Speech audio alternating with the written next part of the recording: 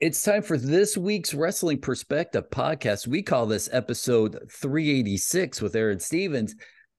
I'm going to say probably 2 out of 3 of us have been in Rolling Stone magazine, and I'll let everybody guess who it isn't.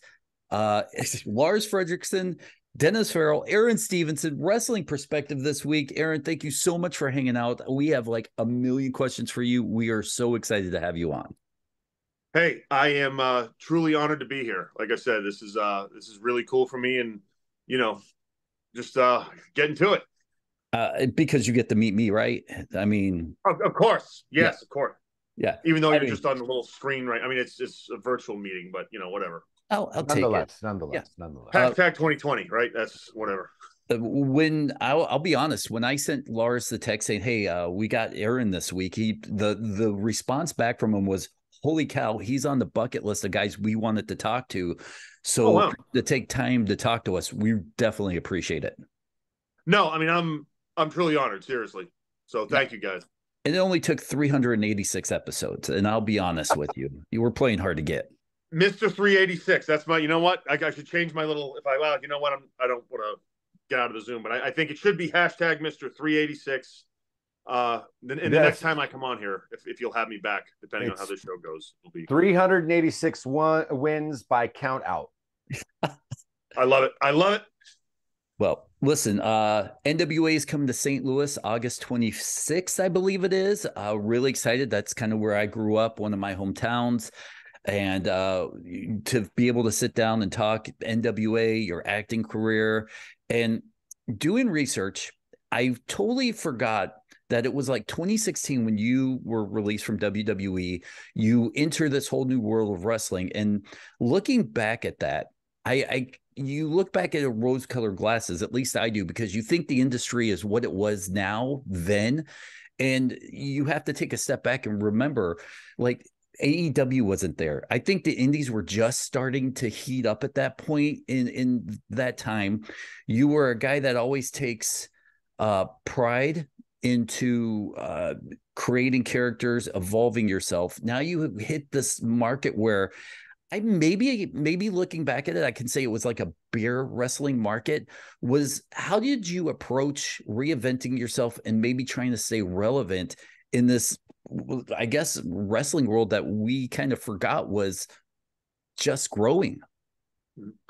It's funny. It's an interesting time in my life because, at Impact, I really had no desire to, but like they reached out to me shortly after I had left WWE, and I had gotten a fair amount of press from leaving WWE, like way more than I thought, which was very flattering. And I was in not necessarily the best space in terms of my relationship with the wrestling industry because, and I don't really like, not to sound like I'm bitter, because I'm truly not. But I mean, like, look, creatively, what WWE was doing with me and what I felt, I should be getting as far as opportunities based solely on the response I was getting from fans. And I did an autograph signing, for an example, a couple weeks ago, and one of the guys that was kind of putting the signing on said, "Hey, I got to let you know something. My friend works for WWE, and he worked for them when you were there." Okay, and I knew his name. I knew who we were talking about.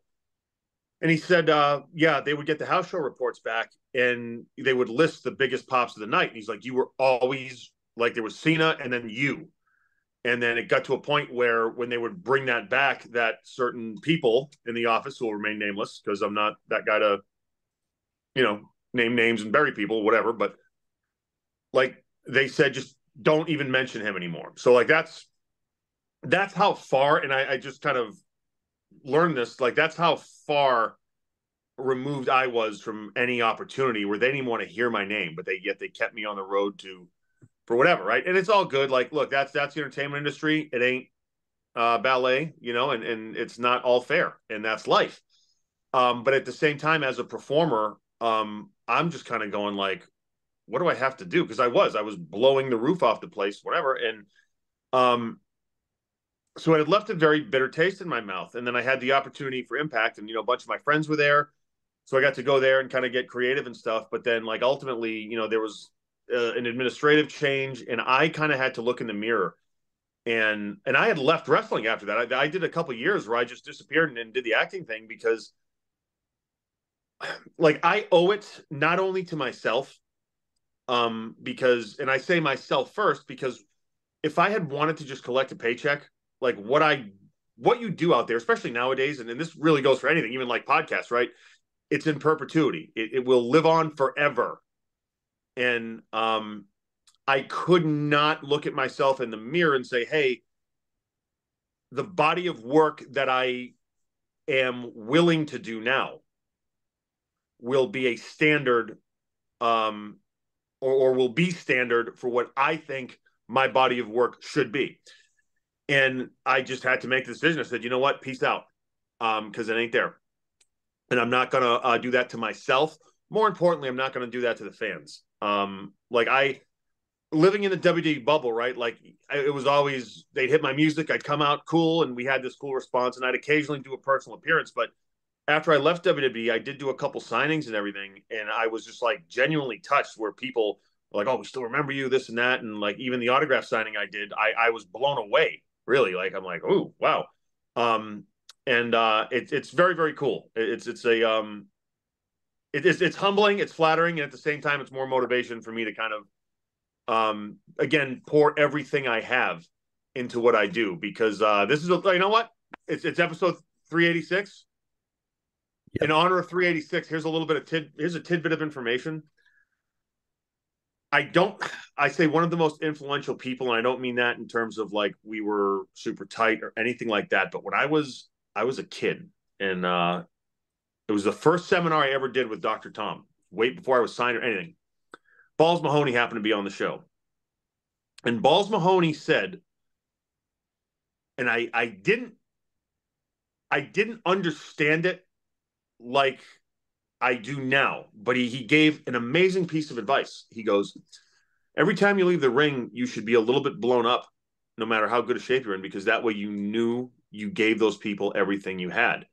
And I am actually like, and believe it or not, I'm actually like cardiovascular wise, I've never really blown up in the ring, because Kowalski just said don't ever blow up when I first started. And that's philosophically like, all right, cool. I'm never going to blow up. I'm always going to be able to do it. But, you know, the last 10 years of my career, really, there was an emotional exhaustion, because like anyone that's worked with me, like will tell you, like when we go out there, like there's an understanding where, hey, if something happens, like we're going to, you know, we're going to do whatever business we have to do, right? It's not like we're going to switch finishes. But if we go out there and there's room for magic, as I call it, you know, where the fans are just into something and buying it, and we, whether it's a promo, whether it's in the ring, we're gonna harness that, and we're gonna go with it. And I've been very lucky enough to where like people have trusted me, and we've always gotten there and just had a lot of fun. But point being, it's literally an emotional exhaustion, because I am putting everything, even as a manager. And I will say this, right? I sweat more as a manager than I do, like, or than I do was in the ring. It's crazy, because like it's literally like this. You just pour everything you have into it. Bottom line, and I think like that maybe is a little bit of the reason why I've been able to kind of have the rapport with the fans I have, and even to this day, which is just, it's mind blowing, really. When Dennis brought the idea and told me that we were going to get you on the show, I started thinking about a house show I went to around this time that you're talking about. And I do remember you from the crowd reaction. And then I started to kind of think about what's happening in today's modern wrestling, like with a case like LA Knight. It's like, here's this guy that's so over, and they never did anything, right? They're kind of finally starting to catch on. And I started, wow, that's so interesting, because you were almost that guy back then, where you were getting so much more over than the company almost wanted you to in a lot of ways. Like there was, I mean, really, it happened twice. You know, it happened with Money in the Bank. Right. And then, you know, it's like, all right, just have him dress up as someone new every week. And then, okay, then I wrestle the Invisible Man. And, right. You know, it happened twice. Well, and, but this is my point. Do you feel like in retrospect, looking back, and everything happens for a reason. You move on, other things, one door closes, another one opens. But does a part of you, and this is kind of the last I really want to touch on this era of your career because you've done so much more, but does a part of you look at a guy like LA Knight and think, I don't know how much you are watching wrestling, but man, I can really relate to that guy. It's in the sense of like, I'm like, dude, just keep going. Just keep going. They can't deny it. You know what I mean? And well, they could deny you, but I want to see him succeed because I don't harbor any like, oh, it should have happened to me. No, what it was. And like I said, it's fine. Like I can, if I want a job in wrestling, I'll get one, right? Like right. I can always fall back on my skill set, right? LA Knight is in a position where, he is being highlighted, and I hope that they listen to the fans, because ultimately the fans are the ultimate arbiter of what is good and what is not good. They are the boss ultimately. And I know in a publicly traded company, when you're dealing with shareholders and everything, and you could make that argument in that respect. And I'm sure music is very similar, right? When like the true art of it, it's getting lost. And I don't know if music is the case, although as a fan of music, I kind of see that, right? Where it's like just this manufactured, stuff with no soul into it, right? And I hope that WWE makes the right decision with LA Knight. And the thing is, everyone knows what the right decision is. So there you go. Well, Dennis, I'm sorry, but I need to kind of keep going. We just, we're finding out now, because it's still somewhat of the same there, where they're piping in, we want tables on their pay-per-views, because everybody that I know that was inside that last, event, the crowd was, dead. But what we get as an audience at home is a whole different presentation, right? It's disgraceful. And I mean, it reminds me of like WCW Saturday Night with, and the audio would just be all, whatever. But I guess for me, the where I'm trying to get at with you right now is, I know that you're not bitter of your situation, because and honestly, you can look back at that and say you kind of left on top in a lot of ways. But so, yeah. Having these new roads sort of opening up for you, and now being part of the NWA, what is your experience from that situation in particular? What are you now bringing to NWA that is helpful in the sense of like how to get yourself over?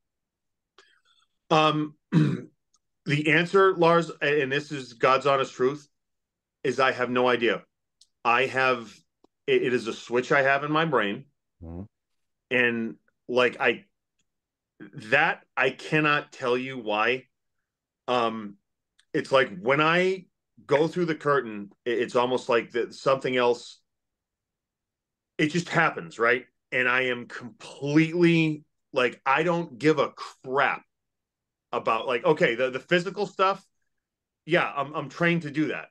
Like, all right, if I can't, do what I do in the ring, there's a serious problem. You know what I mean? Like, so that stuff is just like, whatever. It is literally me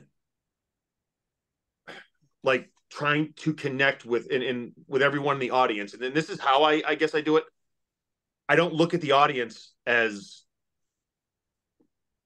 20,000 people, 500, 1,000, 1,500, whatever, right? 2,000, whatever it is.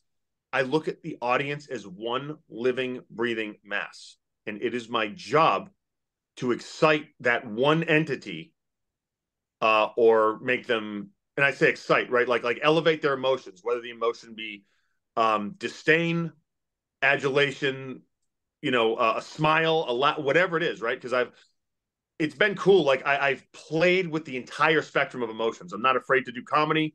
I know I can make people hate me within 20 seconds. I can have an arena.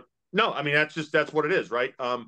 I've reached the point now where I think I can, get them to like me if I have it. And I've always, I always approach every show like nobody knows who I am. And that way I put everything I have into it. And I approach everything like this, my livelihood, my job depends on it, because it really does. And I think that kind of just, it's my frame of mind when I go out there. And but it's that combined with like, look, in the ring, yes, I know how to not hurt anybody, make it look believable.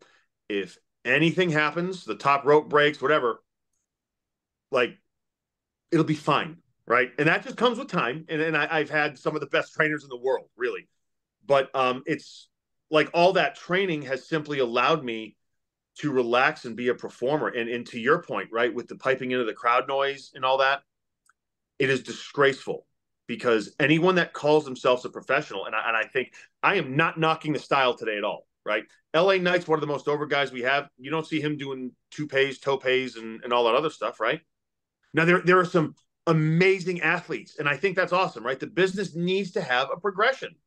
Sure. However, what we have seen now, we have sacrificed the soul of what wrestling is, and it's like music, right? Where like people are sitting in a boardroom, oh yeah, they do this, this is cool, we can, and no one cares. People are popping or they're cheering for a move, not the person. Because if they cared about the person in the ring, you wouldn't have to pipe crowd noise in. And one of the things I am completely confident, whether it's a manager or a performer, if you put me out there, you know, unless you tell me to do step A, B, C, D, which actually that happened before, I'm not going to get into it, and I still find a way, but you know, I will do what needs to be done to ensure that everybody is rocking one way or another. And that goes to your dance partner too, right? I mean, I've worked with some very good people.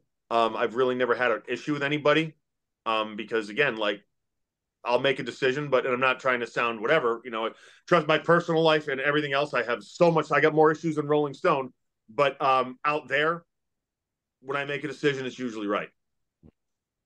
Usually Lars and I get together, we have a little phone call, we talk about the guest, and Lars brought up a good point on this phone call. He goes, if you look back at NWA and the changes they had, one of the constants is you've been there, the cornerstone. And I was like, let me go back and look. And then you kind of look through the rosters and the months and the dates, and you go, holy shit, you know, it feels like this company is being built around you without everybody saying this company's being built around you. As the guy that is kind of the center or a cornerstone of this company, do you notice that? Do you take that in? Do you take any like extra responsibility on yourself? No, because simplicity is bliss, right? And I say that in terms of a performance, in terms of the wrestling business, really, but how I personally go about things is like, look, we get our marching orders, right? Like, this is what you're going to do tonight. Okay. This is, you know, with wrestling, I never approach it like, oh, this has to be the, no. I always look, what are we doing next time, right? So to prime the audience for next time, we have to put everything we have into tonight, right? Like it's going into Mania or like the biggest pay-per-view, because sometimes it is, sometimes it's not. But in doing that, so I worry about the next time, but I don't worry about what I'm doing next, if that makes sense. So therefore, I am just completely focused on what I'm doing now. And again, I approach every single time, every promo I do, every time I go out to the ring, like nobody knows who I am. And you know, it's like I go into that mindset, and then usually I come out and like I hear them, all right. But then when I hear them, it's like this weird kind of like energy exchange that goes on, to where I'm like, okay, like you're gonna cheer for me, well then I'm gonna give you something to cheer about, or you're gonna boo me, you know, I'm gonna give you something to boo, and it's cool. It's the best. It's what was missing in my life, if I'm being honest. Like with NWA, I was completely out of the business, and I was in Hawaii doing an episode of Magnum PI, and got a call and like, hey, we're doing some NWA tapings. Congratulations, you need to come back to work. No, I don't. I'm in Waikiki Beach, because it was great. It was Labor Day weekend, and like it was one episode, but I was there for like 3.5 weeks because the days off and everything, which is why we have unions, which it was amazing.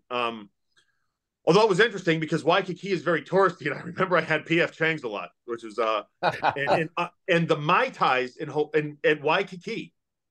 This is I nothing against. I love Hawaii, but the Mai Tais in Waikiki, they do not compare to the Mai Tai at Kowloon's in Boston. So that's not a plug. But you're a Boston guy, aren't you? I grew up in Massachusetts. Yeah, I live in Kentucky now. But grew up there, got trained by Kowalski there. So like Kowloon's was just a staple before I even set foot in a WWE ring. Like I knew the Wongs and everything, and it was cool. Well, my wife is from the Cape. Oh, where at? Brewster. Okay, yeah, my family. We had a summer home in hell was it?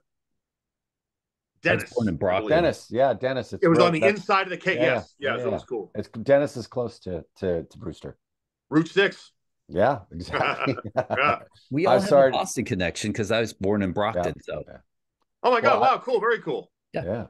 Awesome. So we all got a connection there. Well, one of the things I always wanted to kind of ask is because you come from the WWE, that's kind of where you really cut your teeth. There's a certain kind of booking style. There's a certain kind of expectation. Then you go out to the indies, you land yourself in the NWA. The booking is obviously very different. It's a different mentality. Mm-hmm.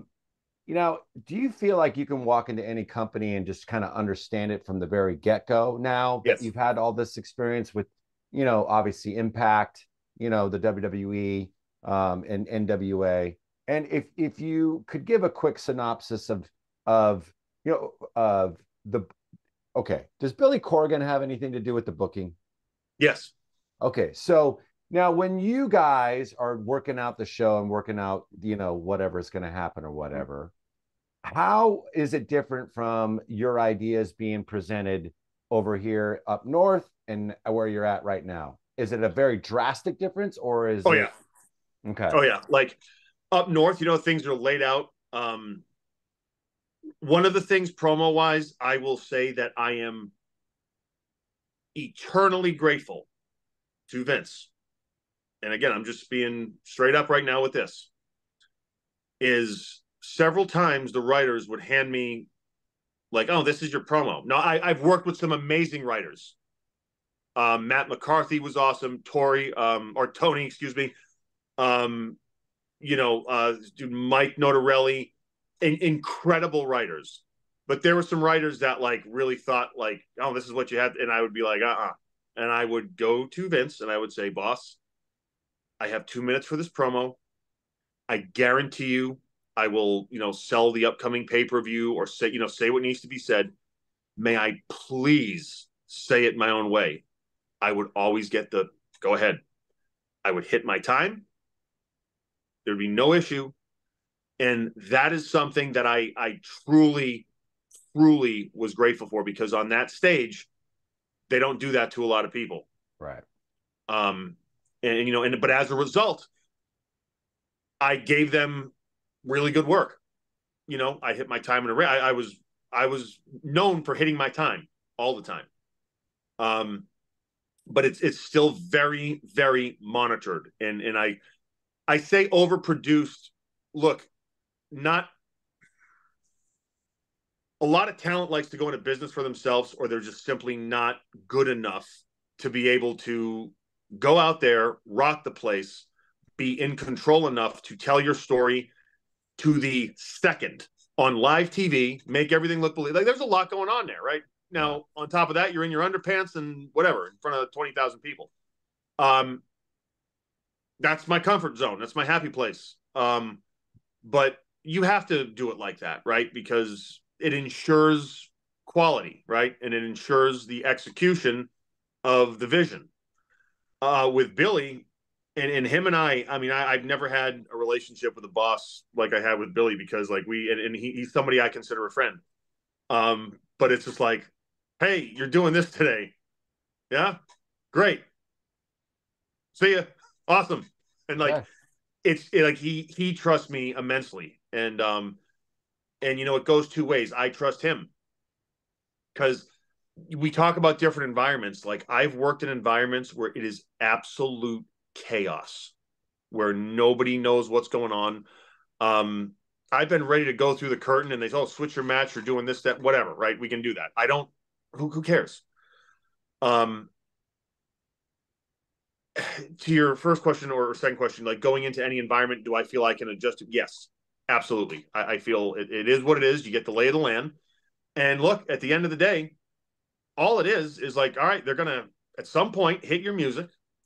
You're going to go through the curtain and do the best you can to, in line with the creative vision and the audience's entertainment, right? That's all. It's not rocket science, really. And I've kind of maintained that calmness. And it's funny because some people, like in the back, like if someone doesn't know me, they can think I'm very like lackadaisical and I don't care and this and that, because I'm like, oh yeah, whatever. But and it's funny, this happened multiple times. Like once they've gone out there, they come to the back and they're like, oh my God, whoa. And like, yeah, like there's no need to be discussing things for 5 hours. You know what I mean? Like, let's do it like the pros do it. Yeah. Because let's be pros. I mean, it's no different, right? I mean, yes, you have to rehearse certain things, right? Of course, right? Like as a musician, right? You do what you got to do, the sound checks, all that. But then, like, you've done it long enough. It's like, no, all right, it's time to go to work, kind of deal. Sure. Yeah. For sure. Looking at your career as a fan, and I had my fanboy moment before Lars got here, so sorry, buddy, you missed out on it. There were tears involved. I'm kidding. I cried like a baby. I was there like, was tears and hard-ons. It was like the Beatles. He felt like he just came to America for the first time as a screaming little girl. I passed out in the crowd. It was crazy. Smelling salts. But to bring it back, looking back at your career, you were always the guy that was like, you made it to the top. You never carried that big prestigious belt, right? Mm-hmm. Is in your mind, the fact that you made a living, does that make it a successful career? Or are you like, you know what? I would love to have been the guy to carry a company as their face champion or heel champion, but the guy. How do you measure the success of your career? I'm going to say 2 words. Roddy Piper. Right? I mean, like, do we... you guys know what I'm talking about? Yeah. Oh, yeah. So you were a fan. Roddy never held a heavyweight title, but there have been people that have been the champion, that have been WWE champion, that cannot touch Roddy in the overall spectrum, right, of wrestling, in the overall sphere, where I would much rather kind of be etched into the minds of fans than to have a piece of leather and gold, which is great. It would have been nice. Not going to lie. It would have been nice. It was a goal of mine. But at the end of the day, what I got was way cooler. Way, way cooler. Because you can't fake, right? Like it's winning the title is like winning an Oscar. It's amazing. Incredible. But what I did, and it was really kind of not by any like help of the office in terms of the level I got to, that was on me, and that I did that myself. And to anyone that's trying to aspire to do this, and that, like, here's the whole riddle of it, right? I got over on my own, but the only reason I got over on my own, because I never made it about me. I always made it about the fans, always, and I still do. I never, ever approach a match selfishly, which is why I know anything I do anywhere in the world, I will get the reaction I want, because it's all about the fans. We touched on modern wrestling, like what it is now, and it definitely is a far cry from maybe 10 years ago, 15 years ago. I think we saw elements of that back then, but we didn't see it like one whole TV show with nothing but, it's now just the norm.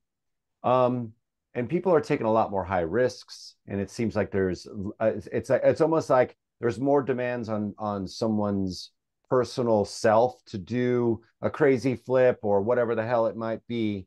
Do you think that there's an opportunity for us to pull back and maybe bring a little bit more, a slower pace? Do you think there's room for that in today's modern wrestling, as far as your vision as a wrestler, as maybe a fan?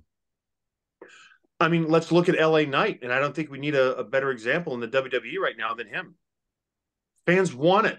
And like, if I'm in the WWE or anywhere, all right, I'm going to go out there and I'm going to make everyone notice me. If I think I'm going to do a move or a flip, short of lighting myself on fire and doing a header into a pool of sharks with laser beams attached to their fins, it could happen. Yeah, you never know. But like, no, everyone. All right, everyone has cool tights. Everyone has like their entertain me or don't connect with me.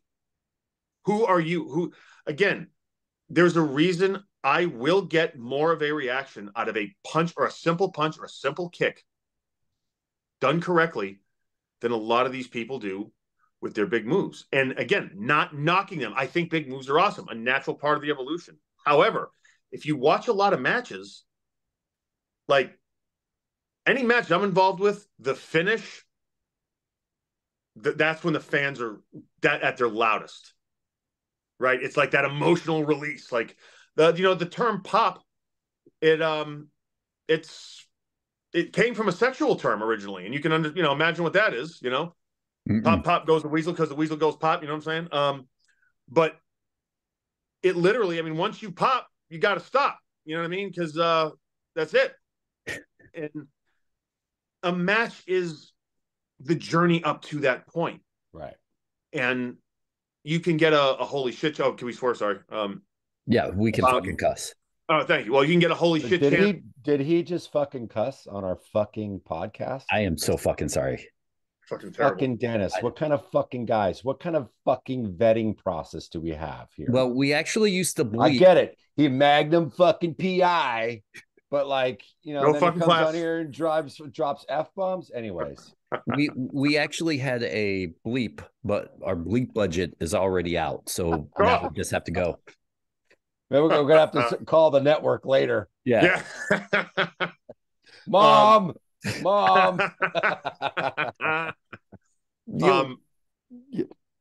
that? Go ahead. Sorry. Oh no, please go ahead. So no, it's essentially like I said with anything else. If you can just connect with the person, right? It's the journey there, and then they're going to remember you more, right? It's so sad to see talented people like they get lightning in a bottle. And I don't like to name names. Everyone's trying to make a living, and I am not going to sling shade at anybody because that's never been my style. Like I'm not a politicker, never was. Maybe that my career would have been better if I was, but guess what? I can look at myself in the mirror. But going back to that, right, there was an example of someone who a couple years ago was really over. Like what he was doing, fans were digging. And he was one of, if not the most over people in his company. And now that time has gone on, like he's nowhere near what he was. And you have to understand how to stay over. Look, I wrestled the Invisible Man. It wasn't that interesting second or third week, but there was ways to do things, how I was doing it. It's the timing, it's the pauses. It's and again, I'm going to try a music analogy and I'll probably fall flat on my face, but like if you teach me how to play, like what's a musical note? Like an A on a guitar? Sure. All right, an A. You teach me how to play an A, right? Okay, technically I can sit there and play an A, and then you say this is an A, and then you follow it with a note, a B. Okay, boom, boom. All right, the notes are the notes, but it's the space in between, right? It's how you play. Put that, as I say, put the hot sauce on it. You put your own kind of soul into it a little bit, and that's what's missing, right? That's it. It's the stuff in between, right? There's an art to this, and the art has been replaced with the circus. Yeah. And there's nothing wrong with the circus, but like meld the two and evolve. But again, like to your question, I mean, LA Knight is the perfect example. The human condition hasn't changed, right? Yes, we live in a society that's more disposable. We have Instagram, we have all these things, right? And people want it now. But if you can keep their interest and at the same time allow fans to digest and appreciate you one way or another, right? Boo, cheer, whatever. It's going to serve the individual more. And I tell you what, there's a reason. I'm not going to say how old I am, but there's a reason I don't have any injuries and I am healthy as a horse.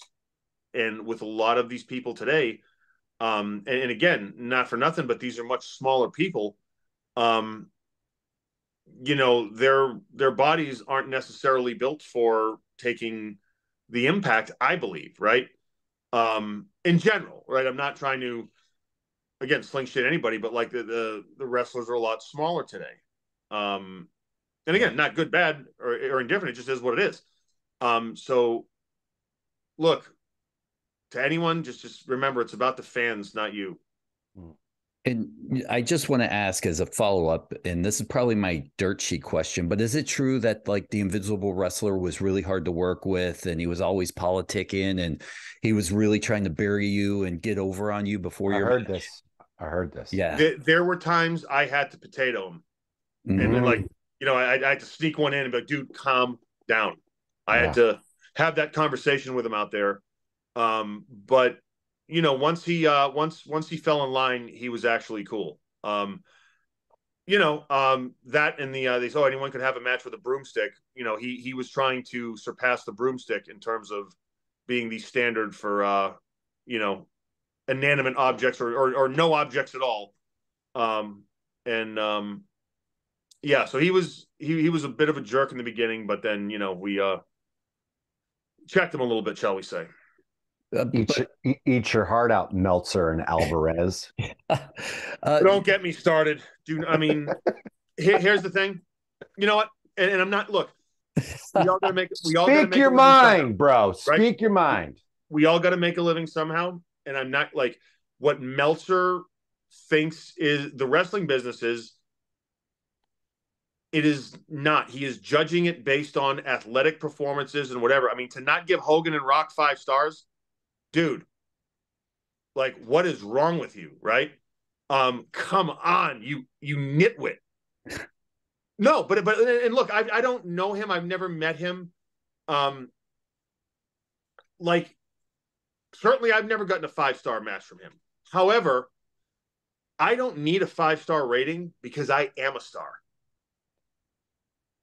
No, there you go. Yeah, well, I think the star system, you know, however he tries to break it down, I don't necessarily know if I've ever comprehended in his own words when he was asked a question one time and I was listening to it because it was very, you know, intriguing to me on how he sees things. He should be a figure skating judge at the Olympics. Seriously.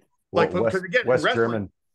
If you're a star, you don't need a star rating. Right. But I yes. And no, and I'm with you on that. But you know, because I was obviously a subscriber to the Observer back, you know, 25 years ago, or however long ago, maybe longer you know, because I was involved with the sort of more underground tape trading thing stuff way back, you know. And I feel like there was a very niche kind of like core group of fans. I mean, I know that there was like more of the smart marks in the 70s and I'm sure there was some in the 60s, but in the late 80s, early 90s, definitely I would say I was more like one of those guys. Now I feel like every wrestling fan, you know, the standard is the smart mark. You know what I mean? There is not that person that doesn't know everything about it almost, you know what I mean? It's like you run into a lot of fans and they know what the ratings are, or, you know, because it's all out there, WrestleNomics, these things, you know, it's just a different way to be a fan now. Do you think that's better or worse for the business? So I think, again, you know, ultimately, and look, had it not been for wrestling fans, I would not have the life I have. And I truly, like, longest relationship I've ever had with a woman is 2 years, right? So again, you talk about whatever issues, but my relationship with wrestling fans has been the most stable relationship I've ever had in my life. And I truly love them to the point of every time I go through that curtain, I know I am going to be emotionally spent, right? Like, can't do anything after because I'm that emotionally spent. And I love it, and I'll do it every single time for the rest of my life, for the rest of my career. But I also, some of the best compliments I've ever gotten in my life were, hey, my wife, my brother, my so-and-so, they don't like wrestling. We took them to a show and you were their favorite. And that's happened a lot, right? So I have always tried to appeal. Like, and the thing is, okay, as a character, and I think one of the reasons I've been so successful is because what I do is for the fans, 100%, right? I've said that redundantly here, but I appeal, right, to a far broader spectrum because when I'm making up a character, which is usually as I'm going along, right, I try to touch upon things that have to do with the human condition, right? Not, oh, I'm gonna slap my leg and do a little insider joke here and haha. No. I want to make human beings feel something, whether I'm Sandow and I have to, like there was an art to a Sandow promo. Like I had to insult people here. It had to go just enough above their head to where they don't know what I said, but they know I insulted them. Like they could kind of feel right. So it's kind of like, and it's that, oh, well, he insulted us and he used a word we don't know, so we feel stupid. Therefore, I really hate this guy. You know what I mean? And it was like that double kind of. And then I take off. I had the pink and everything, and I was. It wasn't the fact that I had pink and purple on. It was the fact that I was oblivious, right? Because I never like sold the pink. You know what I mean? I never did like any kind of sassy movements or anything like that. No, I was oblivious to it, and that was like. That's how you play that, right? And then so like those layers, like the Mizdow, right? No, it wasn't me goofing. No, it was me. It was it was satirical. It was like you're going to, and the New York fans, the Philly fans, they're the first ones to like have it catch on. They got it. Like you're going to use me in this way. Well, guess what I'm going to do now on your TV show? This, which was never planned. I just started doing it one day, right? So like, but the thing is, I did it not to like. And it wasn't born out of like, oh, I'm going to get them back. No. It was born out of like, let's give something to the fans that they're going to remember. Let's give them their money's worth and then some. That's all. And that's any company I work for. Like, I mean, I'm a very loyal soldier. Like, you give me my marching orders, they will be executed. And, usually expectations will be exceeded.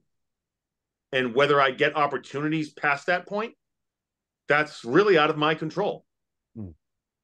I know we're going to be wrapping this up here in a few minutes. I got a few questions. I know Lars does too, but I want to bring this back to like the very beginning of this interview where you were talking about this dark time when you left the Federation. What was that moment where you rediscovered your love for wrestling? And maybe I'm putting words in your mouth or assuming that you lost that love for wrestling. I did. Do you remember what brought you back to it? Because at least for me, it sounded like in every interview I've ever heard that you were kind of really done with it. You were ready for this next chapter, whether it's acting or working in an oil change place. You were just washed your hands of it. Yep. Yeah, because it's funny. Like I'm not. A lot of wrestlers will take that payday, but I'm very much. I view this as an artist, and I will. Like I don't care when it comes to certain things that a lot of wrestlers do. But no, I can pinpoint it for you. The question mark, Josephus, Joseph Hudson in NWA. We were friends before that. And he was, we met at Impact. He was part of the original NWA, or not the original, but the new era NWA, the OG new era. And Billy goes, "Hey, I'm going to put you and Josephus together. We have a character called the question mark." Okay. we were sitting in the stands in Georgia Public Broadcasting, and he's like, well, I got the tights and it's this and that, and this is, it's going to be retro and blah, blah, blah. And we were very good friends, but he asked me, he goes like, what do I do? And I just said, you are going to be a karate master. And he kind of looked at me. He's like, should I get a belt and a gi? I went, no. You are going to parody the era that people associate with the NWA. Dusty circa 1982, right? All that kind of stuff. We're going to play this as straight as possible. We are not going to be goofy. Okay? Because if you're goofy, we have to play this like this is exactly who we are, right? And yes, it's going to be comical. My God, if you looked at us, I was in a karate suit with my belt and I had the world's biggest black belt, as I say. I was like one of the lengths of the belt was like 10 feet long or something, and I had a 3rd-degree black belt, and I put the 3 stripes on it. That all evolved, but originally he was going to be like the guy that they bring in from Mongolia to work Dusty. They bring him in, they build him up for 6 or 9 months. He has a big program with Dusty, and he goes away. But the buildup is he's got the big, the secret Mongolian fork or the Mongolian spike. And so we, go to Billy, hey, what do you think of this? He goes, we should invent our own country. Okay. So right then and there, he comes up with Monrovia. Well, Joseph's brother was a graphic design artist who came up with the flag. And then we just it literally just took off into a thing. And I said, look, I do not want you to think I'm politicking or anything, but this is how you play this character, right? If we're going to be together. And it was like in a situation similar to me and Miz, where they hated me, but they loved him. Right. So he's an immigrant now that I'm taking advantage of him. And I'm like shystering him out of his money. And I go, you're going to say one word. Every time I say karate, you have to stop me. And you physically do it with your hand, because fans are going to know what's coming eventually. So I'm a 3rd-degree black belt in karate, and he'd stop me, and he'd lean over, and he'd, karate! And he'd say it like that. And then pretty much after the 2nd time they saw our act, everybody was chanting that. And, I said, well, Joseph, guess what? You now can sell T-shirts. You're welcome. But he took that and he ran with it, right? And then he would call me and he would be like, man, I just did a signing, and my line was longer than so-and-so, who was one of the top guys at the promotion at the time. And he's like, I can't believe it. Sid's coming up to me saying it, and everyone loves this. So this is crazy. And through him, because when I was going through that dark period, he was there for me, right? And this is before I even knew I was ever going to come back to wrestling. But through his perspective on the business, where this was all new to him, I hadn't been seen in years, and I walked out and the fans right away, right? It's something I had taken for granted, right? Because performance-wise, yeah, I'm going to put but I had taken the fact that man, I have this amazing relationship with the fans, because to me it was always just a one-sided thing. I'm going to give you everything I have and that's it. But they've always appreciated me, and when he was telling me what he was experiencing, being over, really, and I'm going to call it what it is, he was over. It caused me to have a sorry, I'm getting a call here. We're going to just, there we go. There we go. We all good? Yep. That Vince calling? That was Vince calling, right? Yeah, no. Yeah, I definitely hit the mute button on that one. But he caused me to appreciate everything I had, and he caused me to kind of I view the business through question mark tinted glasses, I still kind of say that, to where Tim Storm has a saying, I'm grateful every time. I appreciate everything now even more. And that's because of him. And I can look back on the career I've had and some of the cool things that have happened in my career. And I kind of look back and I have a greater and deeper appreciation for it because of him. And he God, it was 2021, I believe, where he just it was February. I'll never forget it. And I communicated with him that morning, and then I got a call that night. Billy, he passed, and it was just like, it still doesn't feel real, but it's nice that the Mongrovian flag still hangs. And like, I owe Joseph Hudson in terms of like the wrestler I am post question mark era. As a human being, he changed who I was, and as a wrestler, he changed who I was, and that's I still have his mask in my bag, and every time I go to the ring, a piece of him goes with me. Mm-hmm. I know that sounded super corny, but it's true. So no, I understand. Yeah.